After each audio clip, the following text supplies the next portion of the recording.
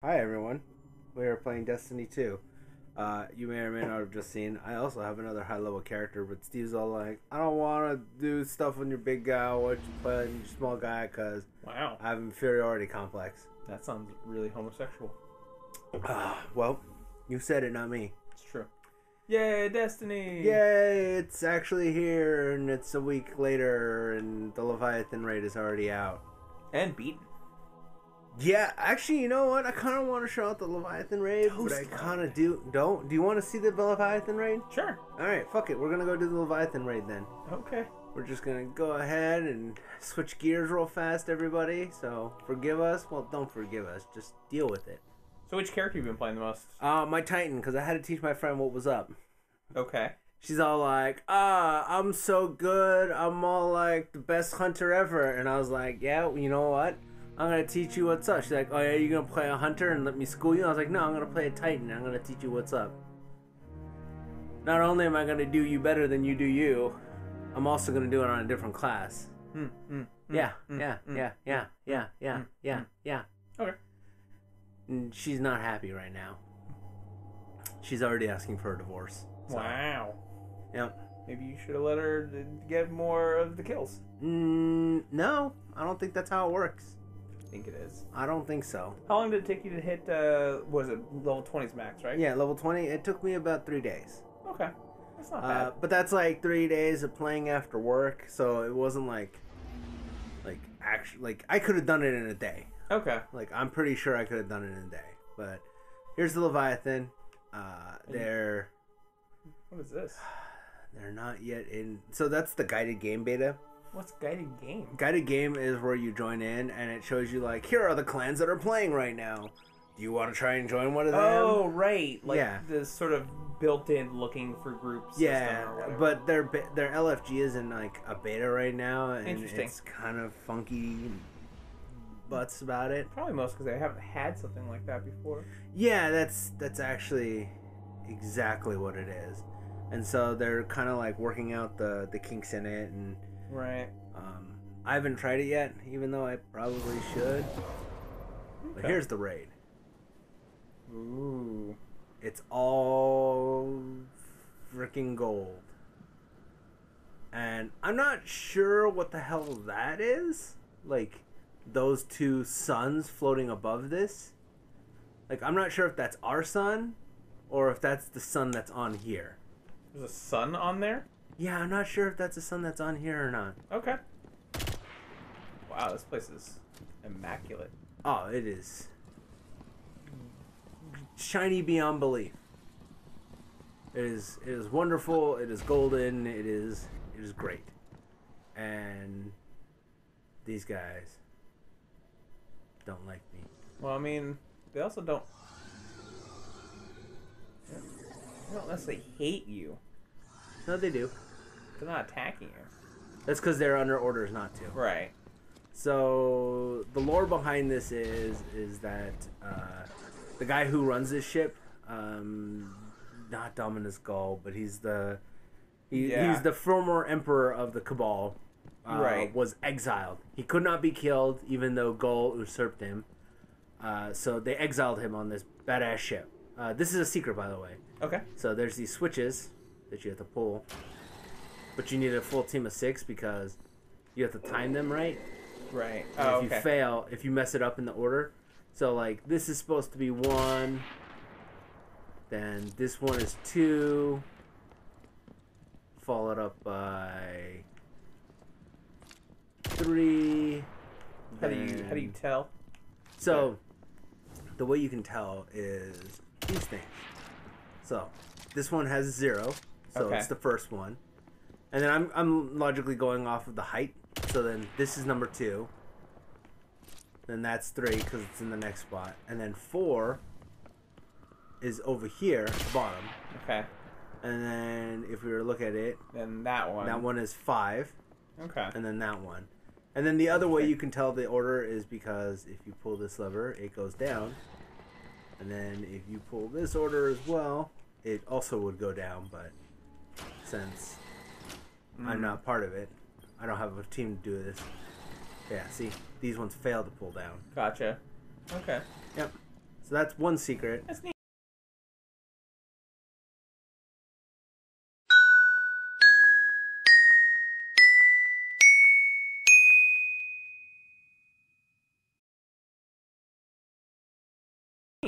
Do you know what the secret gives? It opens up a door in the other areas. So here's a cool thing that I think is a thing. I think there is something behind this. Okay. Now the reason I think that is because that wall. Let's get to somewhere where I can get a good view on this. That wall ends right there. Right. But there's all that extra space right here. Yeah. So it kind of makes me suspicious of it. Like, there should be something there kind of deal, you know? Gotcha, yeah. It's kind of cool that they have all these, like cool hidden secrets. Buddy. Yeah. So I believe that pulling those things opens this door. I could be wrong. Okay. But that is my belief. Unless, of course, if I'm wrong, it might be... Nope, okay. So that's one thing. The second one is off to the far left over here. So obviously, me, you, Jen, Jamie, Fish, whoever else we get into the group, right, is going to do this when it's on PC. But here's another secret. There's another group of switches. Oh. These ones... More switches. You have to pull simultaneously. Okay. So, we have one here at the beginning. 2. 3. 4 is back behind that. 5 is up here. Mm-hmm. And 6 is right here. Okay. So you have 6 for 6 party members. All of them pull them at the same time. Something happens. Gotcha. Believe it opens up another door. Sweet. Okay. Next, we will point out the buttons. So, you basically just, when you join into this raid, you run all the way up to the top, and that's where you start off the raid. Okay. Yep. Alright, so, here's a button.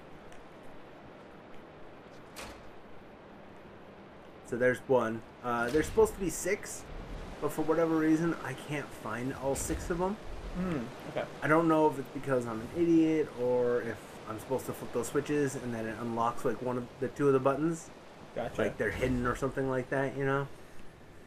But, so that's 1. Remember, there's 2. 3 is on this opposite side. 3. And 4 is...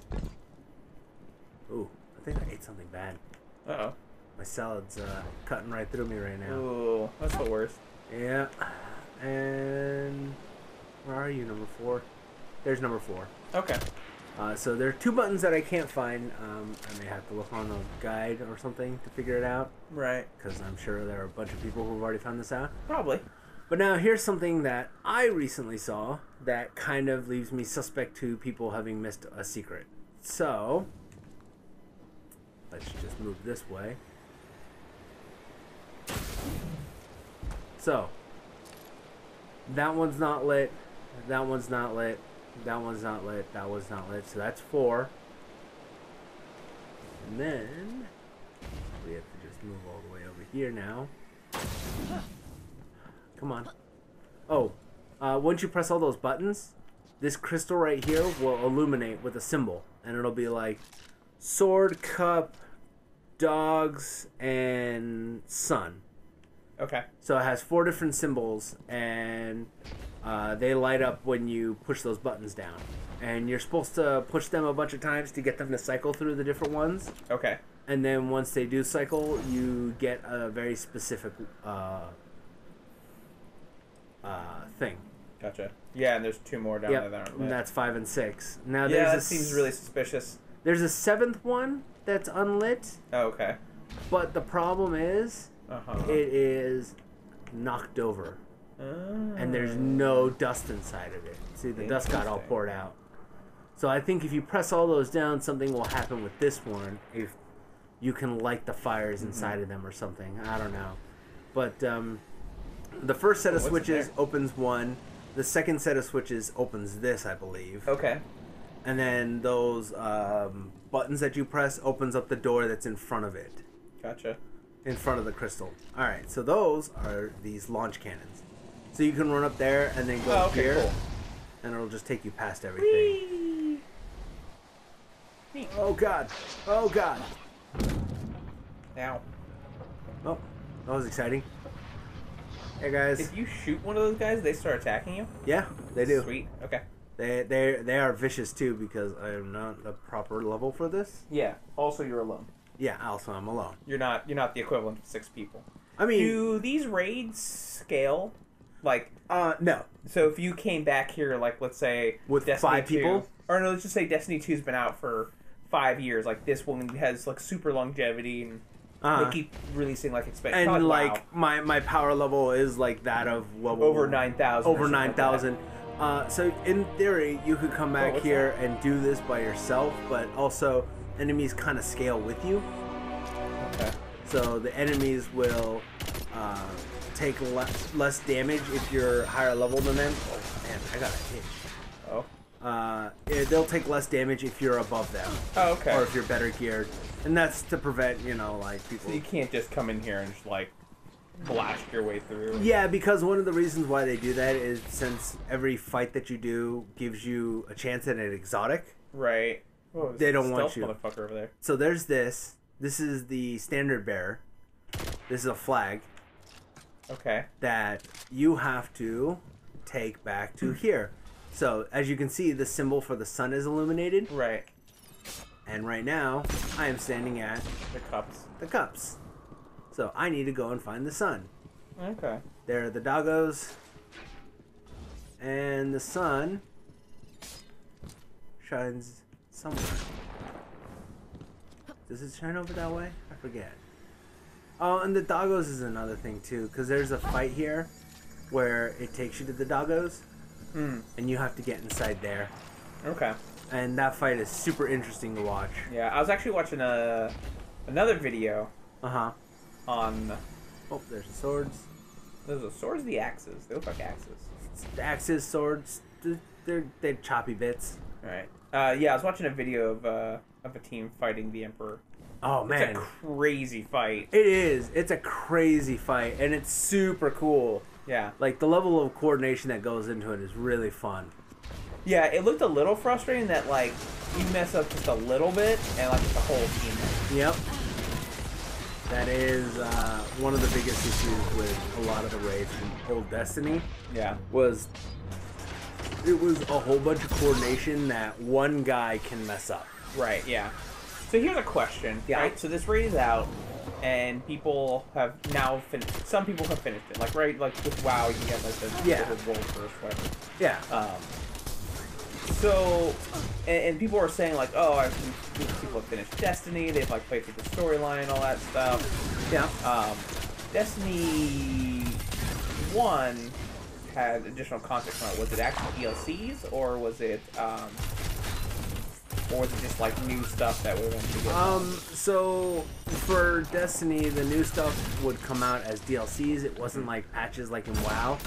Like WoW, you remember when Zul'jin was a thing? Right. And he was just a patch. Right. Yeah, that was that. But this doesn't do that. So I come here, I activate this. The legions start invading, and then the doggo symbol is now illuminated. If I go to where the doggo is, yeah, it's okay. I'm by myself, it doesn't matter. So if I go here, there should be a group of dudes here, and one of them will be called the Standard Bearer. Oh, hello. The Standard Bearer is the guy I need to kill, because once I kill him, his standard has no bearer, and therefore I can take it. Okay.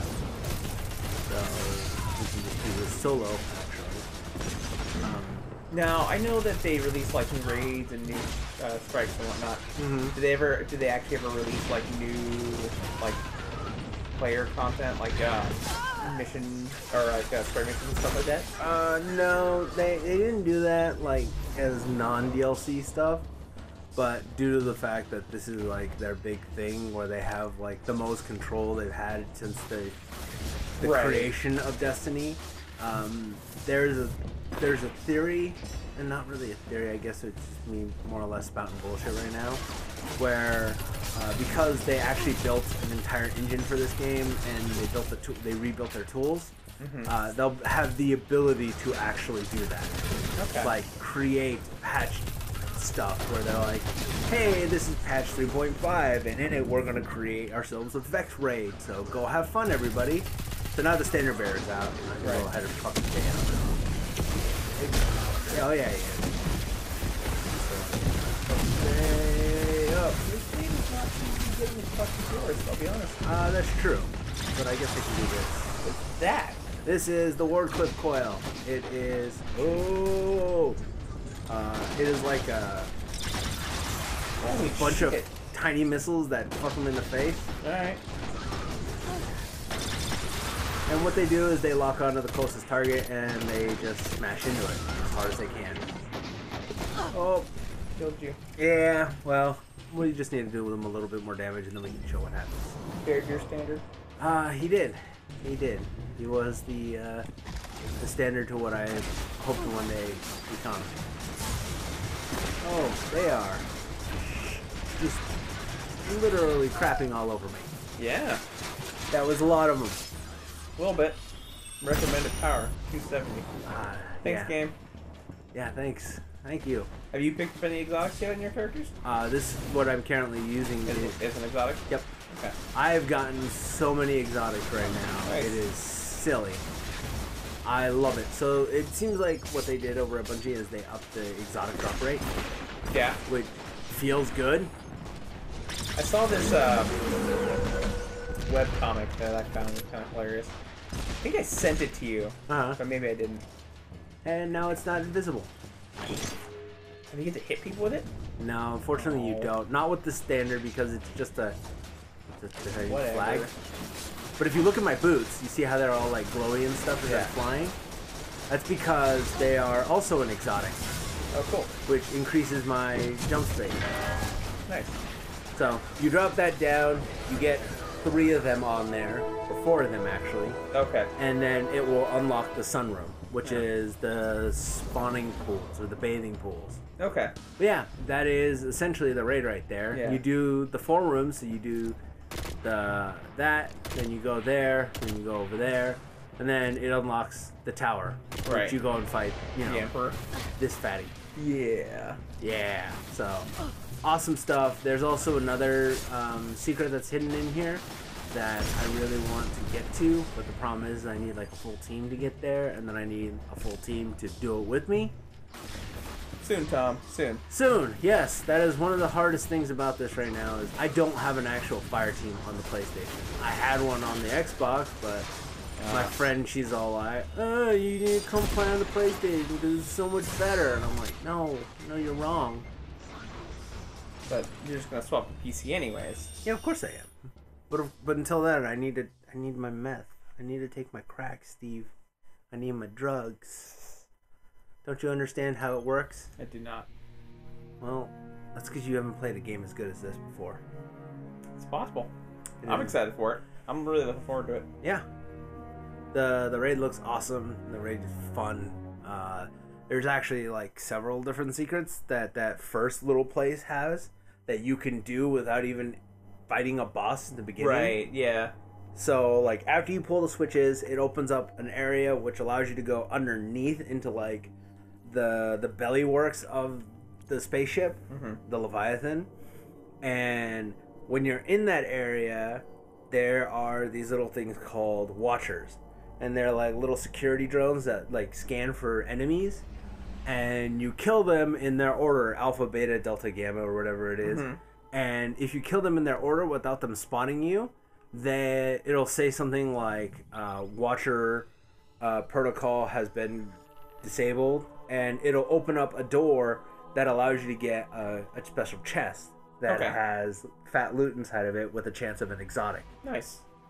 Yeah. So, awesome stuff. How's the open world? Open world is awesome, and we'll see that in the next episode. Alright. Bye, everyone.